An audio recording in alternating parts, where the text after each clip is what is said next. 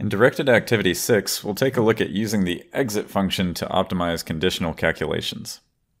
Some analytics are expensive to run no matter what the optimizations made to them. However, these analytics might provide valuable enough data to justify their analytics cost. When it comes to these analytics, our best approach is to make sure they only run when truly necessary. This has been possible for a while now with the no output function, and using it in combination with if-then-else logic. But in a recent version of Asset Analytics, the exit function was added.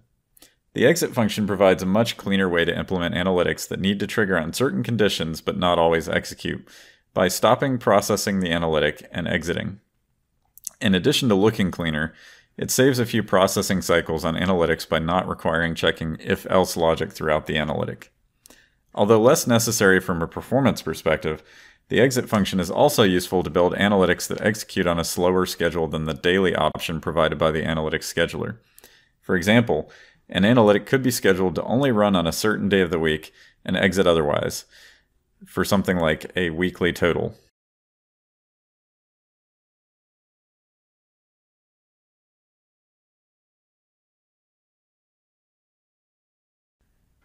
To show an example of using the exit function to optimize an analytic, we'll take a look at the high wind speed calculations analytic on our turbine template.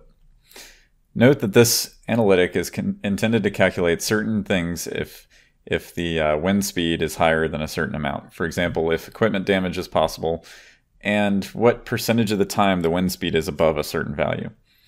But notice that this analytic executes event triggered on any input, so adjusted wind speed.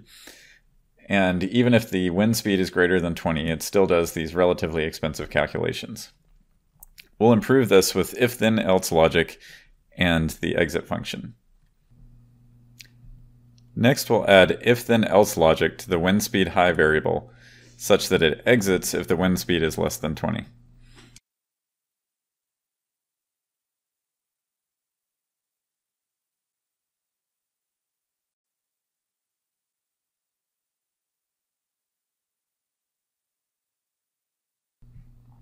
Note that if the wind speed is greater than 20, this statement will return true, just like before. Once you've made that modification, preview results,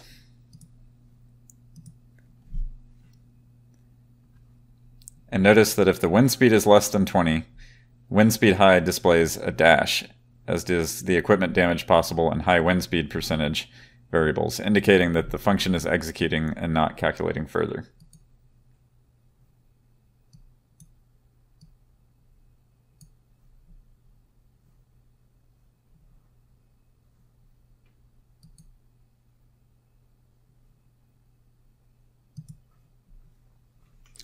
We can also change the high wind percentage line to only execute if it has been more than this by adding the has changed function to the calculation.